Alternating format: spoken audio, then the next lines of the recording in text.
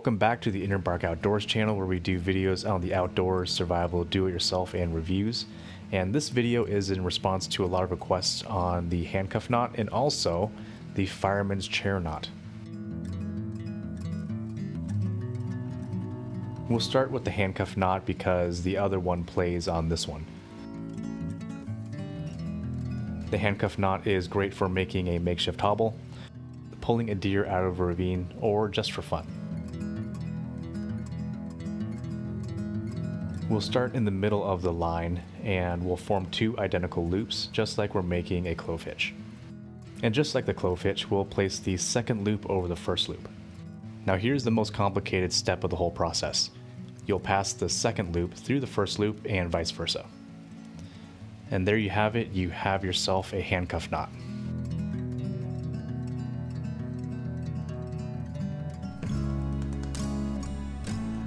If you pull on the working end and the standing end, the loops will get smaller, and if you pull on the loops, it'll get bigger.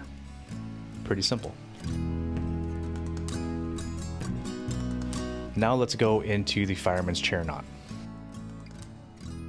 The fireman's chair knot is a really quick way to make a makeshift harness. It's a mutation from the handcuff knot, and this makes it so that the loops actually lock in place and they don't get bigger or get smaller once you have it tied. So we'll go ahead and make the handcuff knot as our base.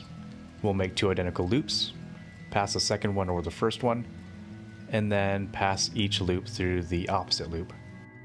So the way that this locks is it uses two half hitches, one on each end.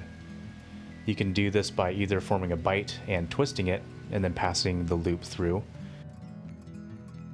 Or if you have access to the end of the line, you can take it and just string it all the way through to form your half hitch. Now when you pull on the loops, they don't get bigger or they don't get smaller.